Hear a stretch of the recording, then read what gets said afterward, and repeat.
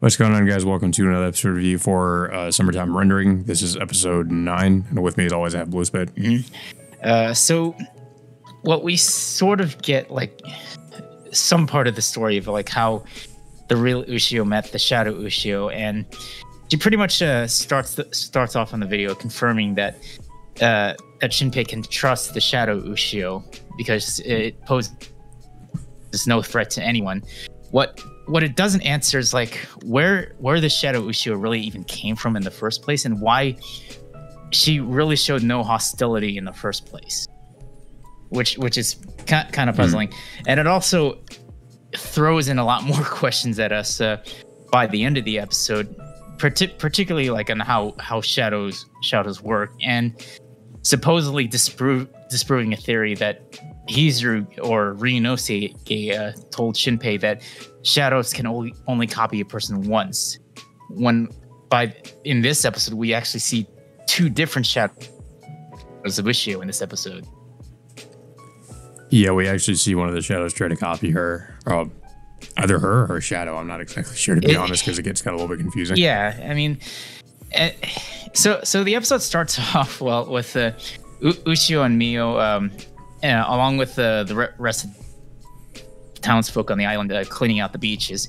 Well, of course, we see Ushio and Mio spotting the Shadow Ushio, which Ushio tries to go around and look for her, which she ends up disappearing, only to pop up again at her place soon afterwards.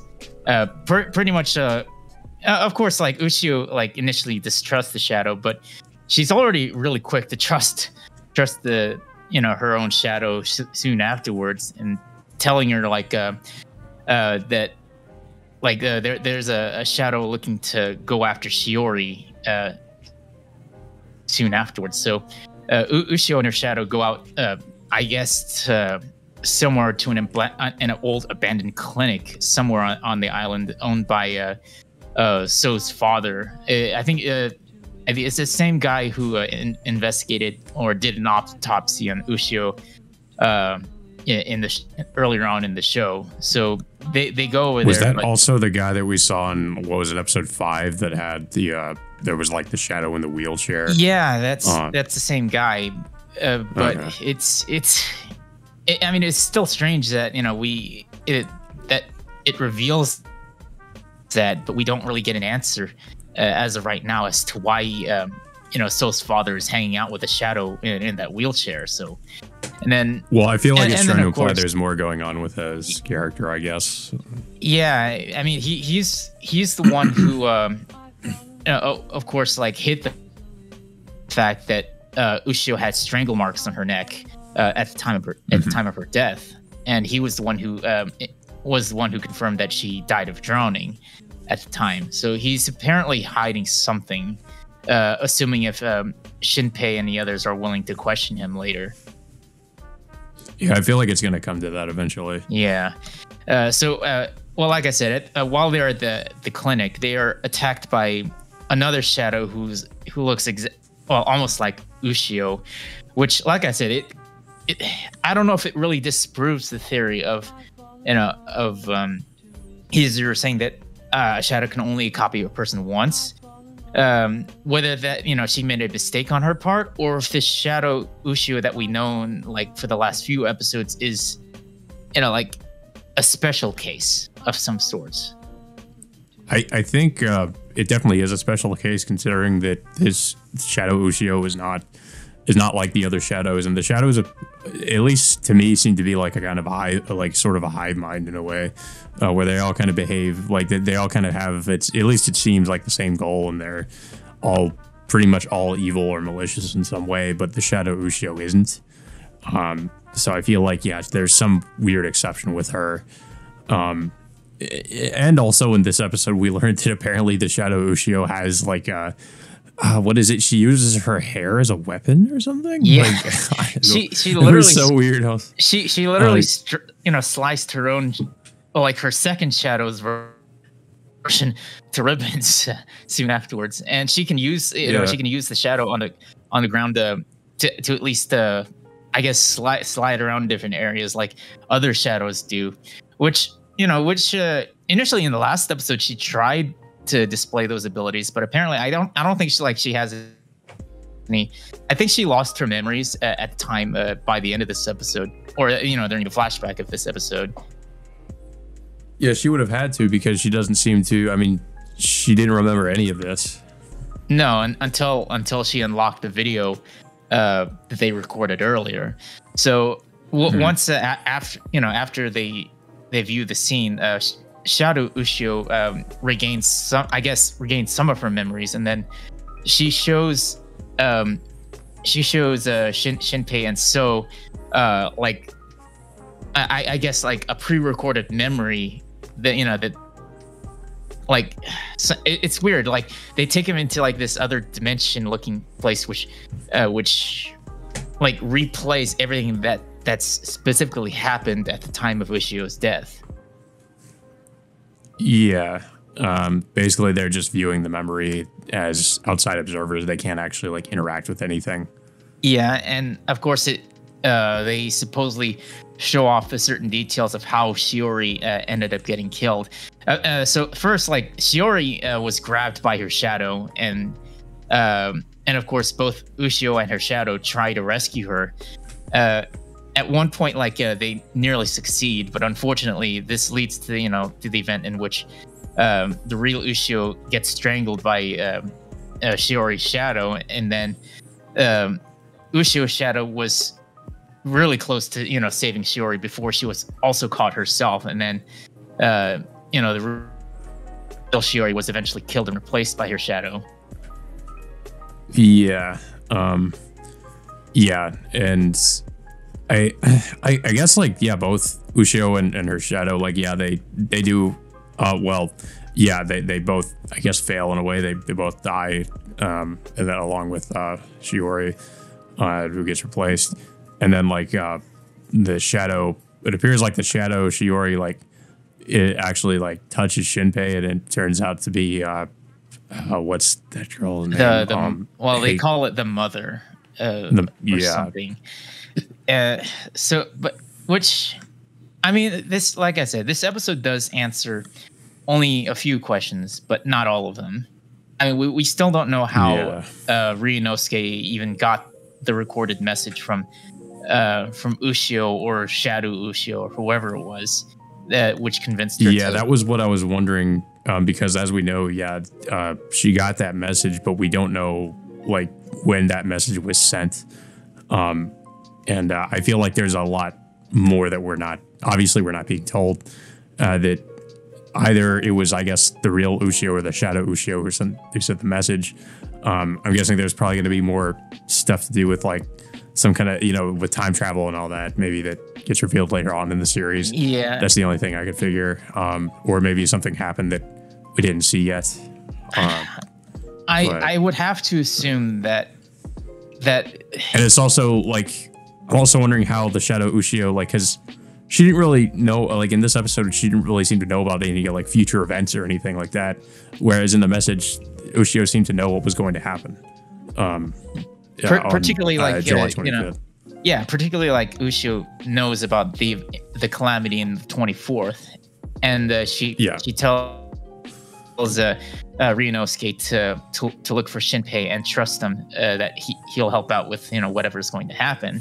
But like I said, we still don't know, like, how she got that message, nor do we ever really get to find out, like, where the Shadow Ushio really came from and why she shows no malicious intentions, to work alongside the other shadows. Nor do we even get to find out, like, how Shinpei, or where he gets that, the right eye and his. Yeah, I was actually about to say that. Like, where did he get the eye from? How did he get the eye? We still don't know. Yeah, I mean, we do know that supposedly it belongs to the mother, because we see supposedly this mother, like, has a blank right eye and a red one. So it's pretty clear that that the blue eye really belongs to her, but how Shinpei got it in the first place is another question. But yeah, overall, it's a pretty decent episode. I mean, of course, like I said, it just throws in more questions than answers, and hopefully we get this we get to see more revealed probably by the next few episodes. I mean, we're pretty close to the end of the first core anyway, and hopefully we'll get to see what's going to happen next. But based on the way things are going, I don't think Shinpei is going to be able to solve everything in this particular loop, because I would assume he would probably need to do maybe at least 2 to 3 more loops just to, I guess, to resolve everything, or do something to to move certain events into motion. Yeah, I feel like one of the major twists, at least, is probably going to be that Shinpei did something in the future to kind of cause some of this stuff to happen, because as we assume, or as we theorized, he potentially stole the eye from the mother, and that's how he has it. Ushio sent that message, and I feel like this is stuff that it might have been a result of something that happens later on in the series that we have yet to see, that could have caused all the events of the series to happen or something, is what I could guess. But at least it seems that way. But yeah, we don't know really specifically like what that was or why it happened. But yeah, I kind of like how the series does give us more questions than answers, considering this is more like it's more of like a mystery, more of a mystery series in a way. So it's, I kind of like that it does that. Kind of keeps us guessing. We still don't have, we still have a lot of questions. Yeah, I mean, we're not even halfway done through the series just yet. I mean, we still have a ways to go, and hopefully, like, that they'll, continue the show without putting us into like maybe a 3-month hiatus or anything like that. Yeah, I kind of hope they don't take a break or anything in the middle of it. But I guess I'll have to see. Mm-hmm. But yeah, I thought this was a pretty good episode. It revealed some things I didn't really expect, like for example, like the Shadow Ushio having shown up, like, or having been, I guess, in a way, been involved with, how the real Ushio died. I do remember, like, she did see the Shadow Ushio before her death, but I didn't really know how involved, like, she was with her shadow self. So that was kind of interesting, but that's mostly what we get from this episode. We get to see what happened in the past, and there's some interesting things there. But yeah, the series continues to be pretty good. Like, I'm pretty invested in what's going on. But yeah, I don't really have too much else to say about it. So I guess you don't really have too much to say though. Well, hopefully we'll get a little more answers, hopefully before the end of this first core. As for the second core, it's just another question, just due to the fact that, and of course Disney did, get the rights to stream the show on their streaming site. It's just a question of when they're going to air it on their streaming service, and how it's going to be presented in a way, because because it's, I mean, don't get me wrong, like Disney did make a good bet, getting this show because of how good it is so far. I mean, it's just the question of like how it's going to be presented with all, with what content it's contained into the show so far. Yeah, it is also a bit annoying that I'm guessing it's just going to be a Disney Plus exclusive show. I mean, of course, there's always the third-party websites we can use to watch it, but yeah, it is very weird knowing the show like this is an exclusive. It is going to be like, I guess, an exclusive to their streaming service. I would expect this would be on, I don't know, like Netflix or Amazon Prime. It is a competitive market now for all these streaming services nowadays. So apparently they got to one up each other in some ways. But pretty much. But yeah, it's just Disney's way of like, introducing themselves into the anime market after their successful venture with presenting Star Wars Visions earlier this year. So they're really.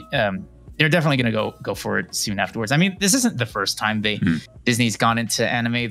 They've had distributed other an anime series before, like, well, anime films in particular in the past. You're talking about Studio Ghibli. Yeah, right? the Ghibli stuff. Yeah, but I think this is like the first time like they're going for like other other studios in particular. So yeah, which makes me a little bit concerned as to how they're going to handle that. Because as we remember too, like I'm kind of wondering how they're going to handle like the translation, not of the subtitles, because I mean with Star Wars Visions, like that was I'm pretty sure there was you could watch it in Japanese, but I know like they kind of right out the gate it was dubbed. I think I did mention this a few weeks ago before, but it's just the subtitle setup is just terrible for Star Wars Visions. Yeah, I kind of wonder if Disney is like ready for like is actually like knows what they're doing in that regard. Yeah, it's it did. Star Wars Visions does have a Japanese language option, but its subtitles option is just it's only closed caption, and it doesn't. It's only going by the recorded lines of the English dub rather than like just having to translate it through, just having a normal translation like you would normally do. Yeah, and with summertime rendering, we're not really sure if when it comes out on Disney Plus, if they're going to come out with a dub or if they're just going to release it as it is, and then in that regard, they have to translate the subtitles not from a dub or anything like that. Yeah, because I'm kind of curious how they're going to handle that. Yeah, I mean, and also the dub for Star Wars Visions, it's not based off of like how Funimation or Crunchyroll does. I think what Bang Zoom does the dub for for all the anime that Funimation and Crunchyroll does, but for Disney, they hired a lot of like top tier Hollywood actors to do the voices in Star Wars Visions. So it's hard to tell like how and who's going to be doing the voice work for the English dub for this show. But I mean, we'll have to see. It all depends on whether or not they're going to distribute the first core pretty soon. I mean, we only got like 3 more episodes left of this first core, or maybe an extra one, depending on if it's going to be. I think it was 24 episodes, wasn't it? It's 25. It's going to be 25 episodes. Yeah. So, but yeah, I mean, the first core is coming to an end pretty soon, and we'll have to see how Disney is going to, whether or not if Disney's going to end up distributing this on Disney Plus pretty soon, or if they're just going to have us wait all the way until the end of episode 25 and then they'll distribute it later. Yeah, I have a feeling they'll probably wait till it's all out before distributing it. They'll probably try to do the old Netflix model where they just wait until the whole series is done before putting it out. I mean, Netflix released it each core, so I think it's possible Disney might. I guess if they take a break, like we were speculating, they might. Then maybe. But if they don't, then yeah, I'm not sure. But yeah. So I guess that all being said, guys. Until next time, we will see you all later.